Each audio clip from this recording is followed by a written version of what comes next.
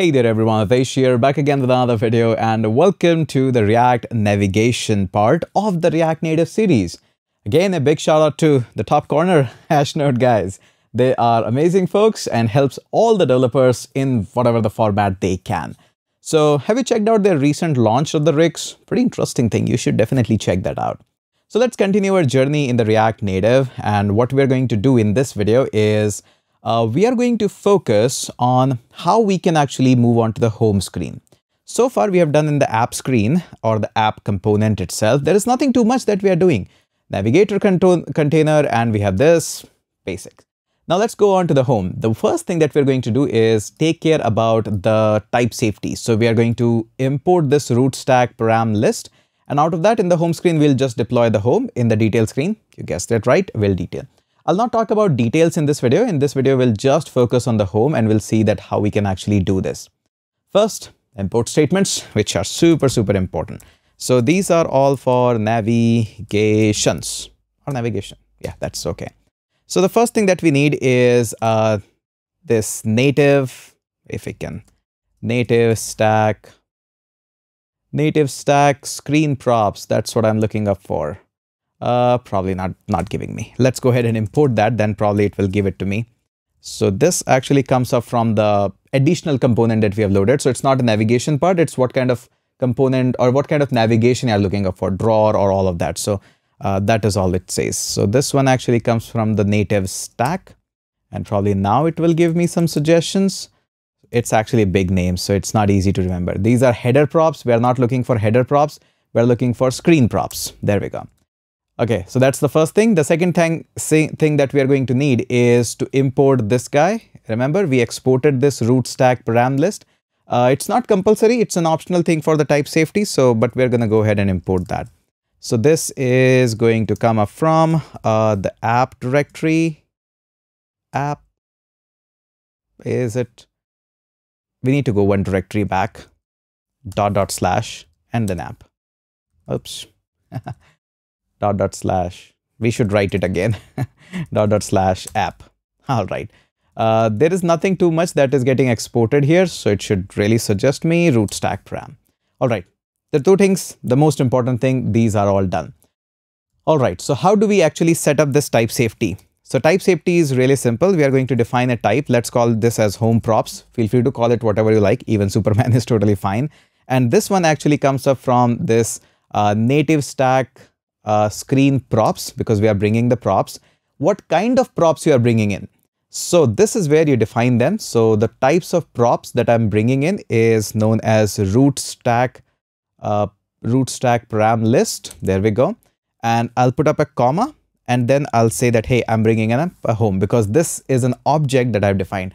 Yes, this is the syntax of how you do it. First, you name it from where you are bringing in, and inside this, because there are so many things, home, details, which one you are bringing in. I'm saying explicitly that I'm bringing in home. Again, type safety, this whole thing you can totally ignore as well. Not recommended, but you should have this one. Okay. Now, next thing, as soon as you actually navigate using this whole container and the stack navigator, what you'd get is you get an additional thing which is inside the prop. So you can actually extract that. That is known as navigation. Now, this navigation has a lot of properties and a lot of things that you can work on with. Now, this is giving a squiggly line because, hey, it's going to give you a problem that, hey, navigation is declared but not is used and all of that. But anyways, we are not worried about that error. We are worried about we should define the type that is coming up into this screen. And if you remember, home props is exactly defined for that. So a little bit type safety here if you want to have it. Okay, now inside this, let's have this view. We are going to go ahead and styling, and what we are bringing, we are not much worried about that. We'll just keep it as styles.container. That's it. Okay, now how can we go on to the screen? So we'll keep this text as, let's call this one as simply home screen. We do have a styling for this one as well. So we're going to call this one as style. This one will be styles dot and small text, so that you can just see this text, something on the screen. Now, most important part is the button. You can use pushable as pressable as well. We are not interested in that part. All we are going to go ahead is this button. It is going to have first and foremost the title. The title is going to say go to detail screen. How it looks, don't really care, just can go with the default button as well. The interesting thing that comes up is this one, on press. What should happen on press? There's a lot of things that you can do. As I mentioned in the very start of this section, the navigation section, you can navigate to another screen with variety of methods. Each method has its pros and cons, as discussed earlier. Always consider this as a stack that you are keep on loading the things if you are using the default one. There are ways like replace, which replaces the entire stack. We can go with that method, but let me show you a couple of them. First of all, let's fire up a callback. And now we are going to use this navigation. This is the navigation exactly that is given to us. And again, this is the prop that comes up because we have configured this app here. So in all of these screens, this prop will be available to you by default because it's a part of that stack. And in this, we have a method. As you can see, this navigation, as I put a dot, you can see there's a lot of things. You can keep on listening onto it, can go back. We can have a dispatch, get ID. There's a lot that we can do. In this case, we are interested in just to navigate, and you can read more about it. A simple method, navigate, provide name of the route to navigate to. Really simple. There is nothing too much going on. And as you put up a parenthesis here, it will show you that, hey, where you want to navigate, this is the one.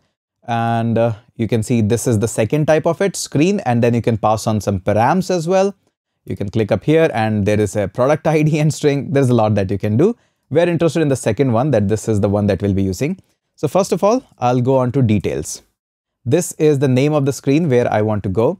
And apart from this, I'll also pass on some of the props as well, or you can say the params. I'll just give it a product ID.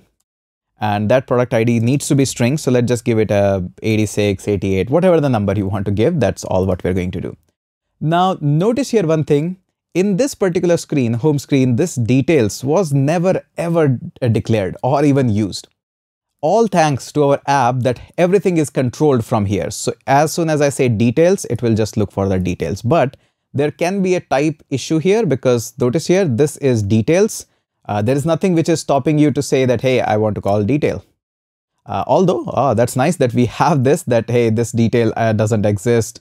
That's nice, but there are still chances. I don't think so. There are chances now because it's checking all the safeties and everything is there. That's why people love TypeScript. It avoids the safety and all of that.